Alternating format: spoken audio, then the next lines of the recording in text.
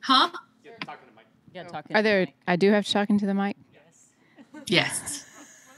That's why you have a microphone to use it. It's my first day. It is her first day. Fair point. New behind the mic. Fair point. Do we have some people on the Zoom? No, in all honesty.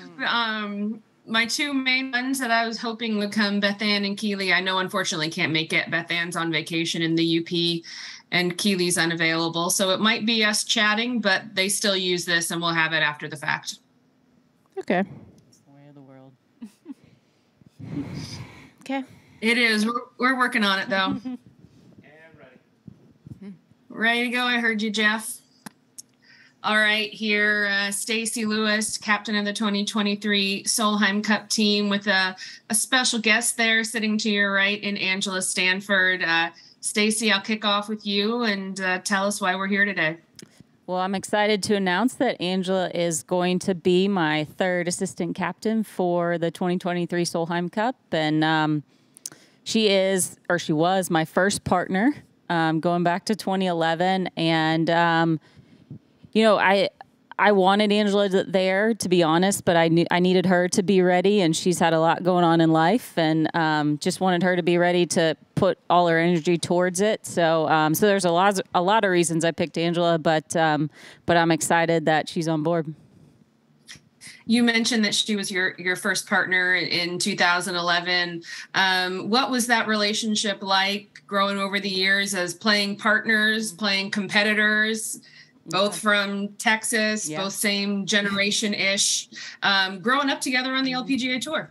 Yeah, I mean, obviously I've known her name for a long time, just growing up in Texas, and to get to play with her at my first Solheim Cup was awesome. I mean, I'm still mad she made me hit that first tee shot, but we can laugh about it now. And I love her passion and her energy for the Solheim Cup. She's great in the team room with the girls, and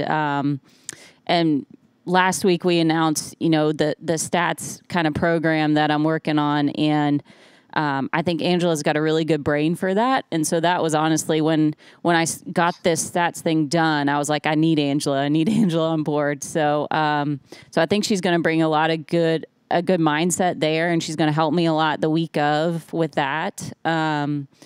But yeah, just excited for her. And also, it's also about the future, right? I'm trying to set us up for the future of captains and things like that. So just giving her the experience of seeing what I'm working on and how we're going about things behind the scenes, so that she's ready in a few years too. Angela, I know you were assistant captain last year with Pat. You certainly got a lot of Solheim Cup experience under your belt, but what was your reaction when you started talking with Stacy about the opportunity to be with her in Spain?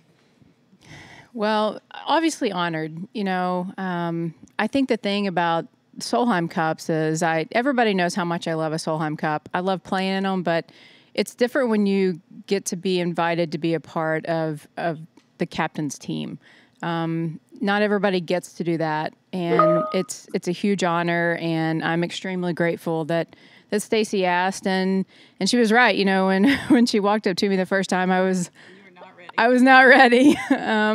But you know, I think that's what I learned in 2021 is that if you're not 100% there, everybody, whether it's staff, whether it's assistant captains, whether, you know, it's the players, if you're not 100% there, then you're slowing us down. So I knew emotionally, you know, I've had some things go on, and I needed to be in a position where I was 100% committed, and I am. You mentioned it has been a difficult year for you with the loss of your mom, which of course we keep you all in our prayers and our hearts, you and your dad. But what was it that got you to the point where, you know, I'm ready to do this? Well, I think obviously just time. You know, initially I wanted to make one more team. You know, I would love to play one more team, but you know, I feel like that really wasn't in the cards, and you know, that's okay. I do love being in the team room. I do love, you know, being around the ladies and being a part of the team. You know, I've said from my first Solheim Cup, I mean, we spend all year trying to beat each other, and now you're going to put the best players on the same team. I mean, if you don't want to be a part of that, then you're crazy, you know, like it's the best week. It's our most important week. And I'm just, again, grateful that I get to put the colors back on. Stacy, your team's complete now. You've got all 3 assistants around you. Now you got to build the actual team, the players team. But what was the process, your thought process as you worked with Morgan and Natalie and now Angela to build the group around you? Well, it kind of came together, I guess, kind of naturally. I mean, I knew right away I wanted Morgan, and then the other 2 just kind of came to me over time. And it was more as people kept asking me, who are you going to bring? Who are you going to bring? And it just kind of happened over time. It wasn't something that was set right in the beginning. I knew I wanted 3 different personalities and different than me, just so that kind of everybody on the team has someone that they feel like they can talk to easier and get along with, you know, because we're all different. And so we need to embrace that. And that's going to help me as well with just different personalities, different ideas, different ages, you know, kind of different points in their career. So, you know, I guess my big thing was I just didn't want 3 more of me or 3 of the same people to complete it. But I love the way it all came together. And, you know, now we're ready to get to work. We did have some people jump onto the Zoom, and I know Sarah's got some questions in the room as well. Angela, I'll go to you for one last question before we open it up. If you're on the Zoom and have a question, just use the hand raise function or drop me a note in the chat and we'll call on you. Angela, Stacy mentioned the stats. We talked last week about KPMG is going to be jumping in with their performance insights. And I know working with you and Pat last year, it was a spreadsheet. Now you're going to have a whole lot more data to jump into. Have you talked with Stacy about what that's going to entail and how excited are you to have more details in front of you now? Yeah, I mean, I think we're going to get into it now. You know, I think it's, you know, step by step. And once we've, you know, we made this, Stacy makes this announcement, we can start moving forward. But yeah, I actually really loved that last time. You know, I was keeping track of everybody's stats, and, you know, I'm of the school that numbers don't lie. So, you know, if a number tells you something, there's a reason why that number is the way it is. So I think it's great that Stacy is going outside of the box here, and she's, you know, I think that's the thing that I'm excited to be around Stacy, because we've played against each other, and yes, she is obviously still upset with me for making her hit the first shot in 11. However, and you didn't pick Arkansas last week, so we need to talk about that. Yeah, but I was right. So I look at it as I was preparing her for the grand stage. But that, you know, I think the coolest part about Stacy is one thing matters to her, and that's women's golf. And she wants to do everything she can to elevate women's golf, and her passion for the Solheim Cup, passion for just women's golf in general. It's, you know, obviously she's being very thoughtful about everything, and I'm excited to be a part of it. And I am excited to jump into these numbers. I do love looking at things from different angles, and there's a reason why numbers are the way they are. Mm-hmm. Absolutely. We'll go to the room. I know Sarah's got a couple questions in there. Sarah, go ahead. This is kind of one for both of you. I know you've both kind of watched each other become leaders in the game, and going from your playing days in the Solheim, what's it like for you guys to both now transition to being leaders within the women's sport, within women's golf? Well, it's been fun. I mean, I think it's kind of been a natural progression probably for both of us, but it's, for me now, it's just kind of learning to embrace it a little bit more and realize that, you know, these girls are watching us, and especially the young ones. I've had more times in the last couple of years where I've been asked to take pictures after rounds with players when they play with you for the first time. So it kind of hits you there. But like Angela talked about, I mean, I want to make this game better. I want to leave it better when I'm done. And, you know, I always say, you know, we have to take ourselves seriously for everybody else to take us seriously, and we have to do things differently. We have to do things the right way and look professional and act professional and things like that. So I just keep trying to push the bar and until people say no. And Angela, same question. I mean, now that you're here, especially. Yeah, I think it's something that you don't really realize until you get to certain points of your career, and I think a lot. I think a lot of people thought I was hard to talk to sometimes, but, you know, when I'm on the course, it's about one thing. And I think now that I'm getting towards the end of my career, I want those ladies to have the same passion. Like, I want you to be out there trying to beat me, and I want you to be out there trying to beat everybody. But at the same time, I do want you to do it the right way. You know, have some class, have some character, and, you know, and respect this game that has given all of us so much. So, you know, I hope that in the end of this, people see how much passion I have for whether it's golf or the Solheim Cup. And then just last one for me, mostly for Angela. I mean, to be able to announce this here, I know you had a 2-hour drive in today, so get that. But, you know, being from this area, what does it mean to you to have this announcement made today in your home state? Well, you know, I'm an American, but I'm a Texan too. So to be here, and I was talking about earlier this morning, I think this tournament came back here in 2012. Is that right? And I remember thinking how cool that was. Like, I played high school golf here, junior golf, college golf, and to get the chance to play a professional event in your hometown is a pretty big deal. So to get to announce this, the pinnacle of women's golf here in my backyard is, again, I'm grateful Stacy asked, and I'm just excited to be a part of it. For me. Thanks, Sarah. And I think it's a good opportunity, talking about Texas, to pivot over to Nui Scruggs with NBC 5 Dallas on the line. Nui, you can unmute and talk to Stacy and Angela. Oh, you think you're still on mute there, Nui? Let's see if I can get you undone. Ask to unmute. There we go. Thought I can unmute you myself, I think. Come on, unmute. I want him to talk to you. Oh, try it now. Dang it. Sorry, Nui. Technology. We've been doing this for 2 years. We think you'd know this. We think you'd know this by now. Tell you what, while we're trying to figure this out, because it should be working, I'll pivot and talk Texas.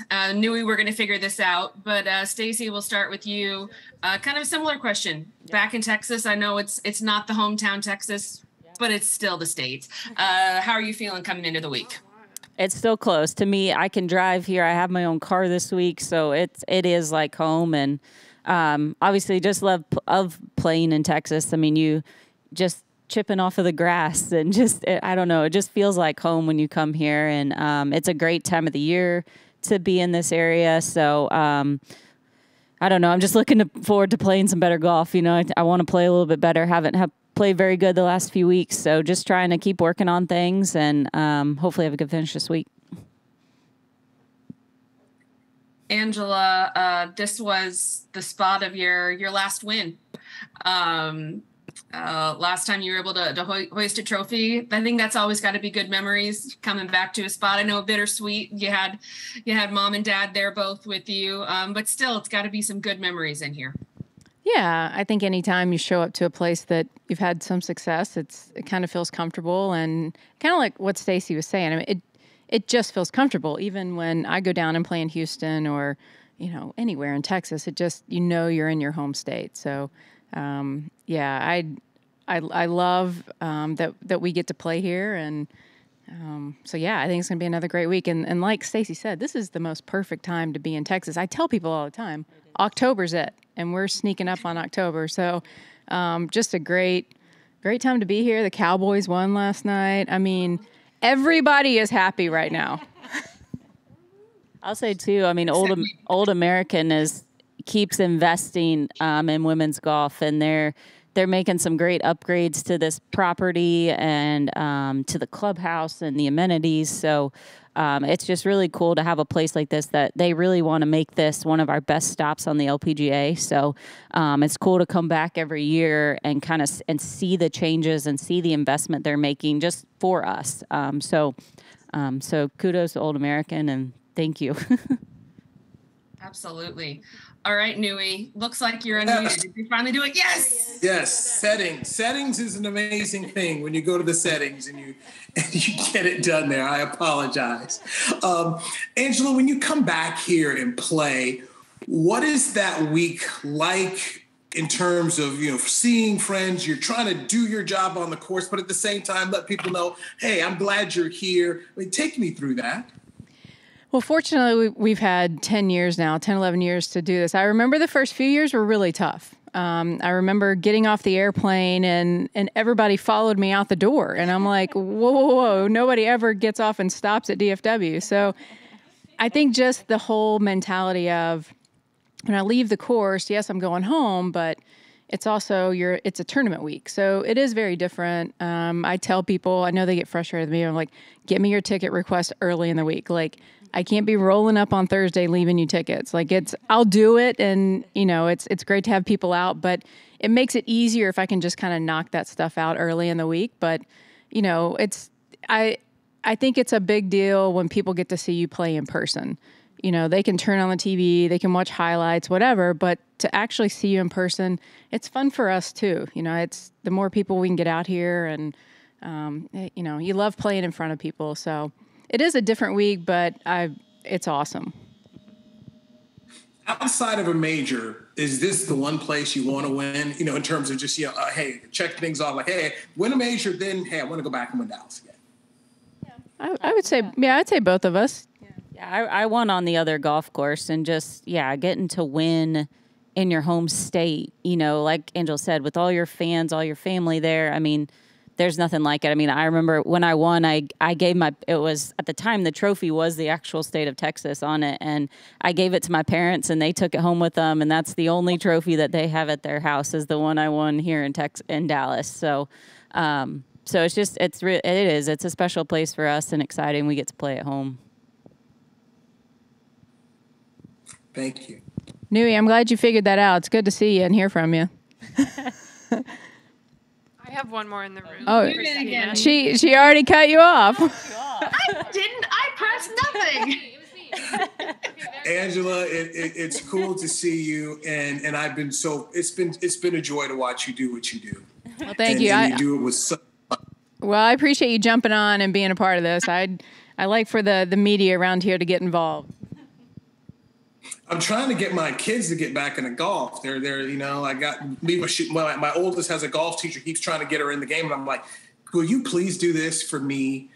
I know she's got a little bit of skill. Like, I can go to the golf course and golf if you'll do it, but I can't go unless you go. So keep trying. So I'm just having girls and trying to get them to realize that not only is it a good sport to learn, but just it's a life skill. And there's just so many things that the game of golf is giving young ladies more than ever.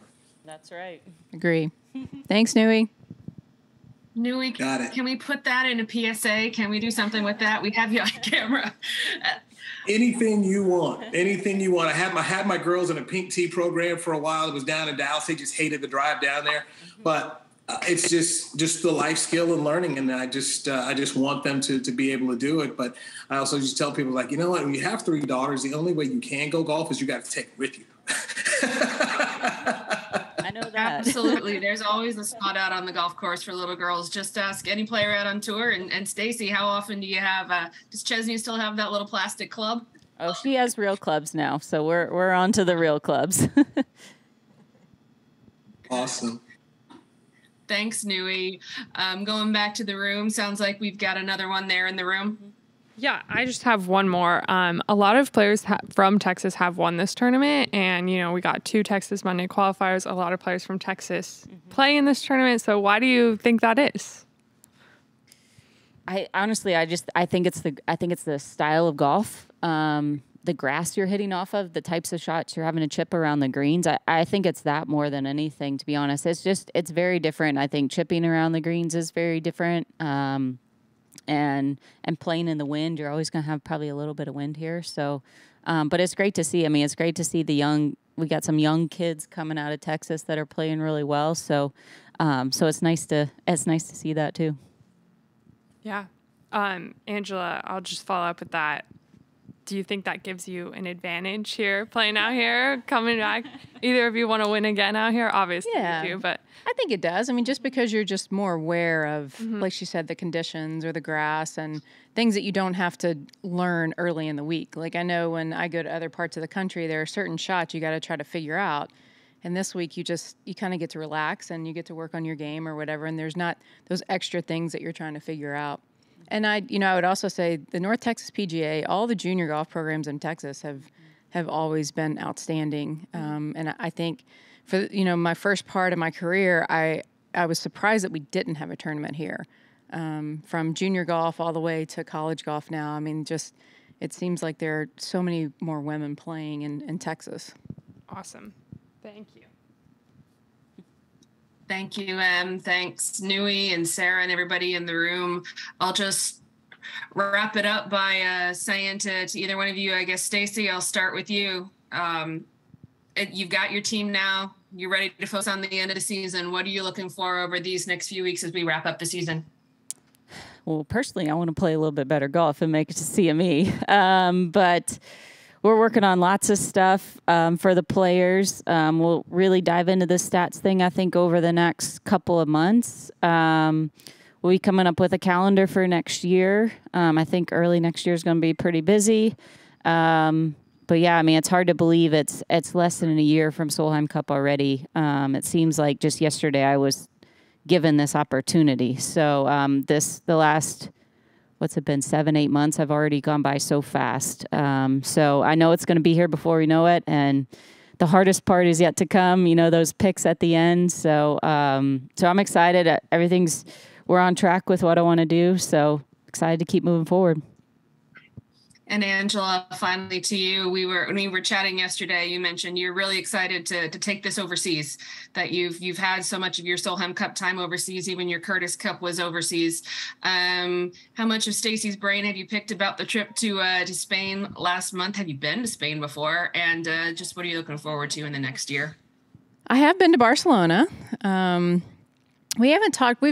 Stacy was good about sending us details from the course when she was there and kind of sent us videos and things. So I think as that gets closer, you start talking about those things. Like Stacy has it mapped out and she kind of knows what we need to focus on and when. And yes, I am excited to go back overseas. I don't know.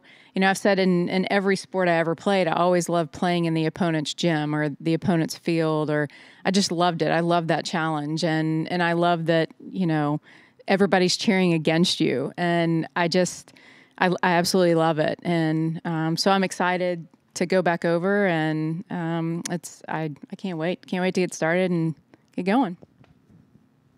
Awesome. Well, I think we'll wrap things up. Thank you both. Excited for what's to come, but most importantly, first, good luck this week. Enjoy it. And we'll be talking. You're stuck with me for the next year, so we'll be talking a lot. Thanks, Nui. Thanks, everybody on the line. Appreciate it. Have a great day, guys. Thank you. Bye.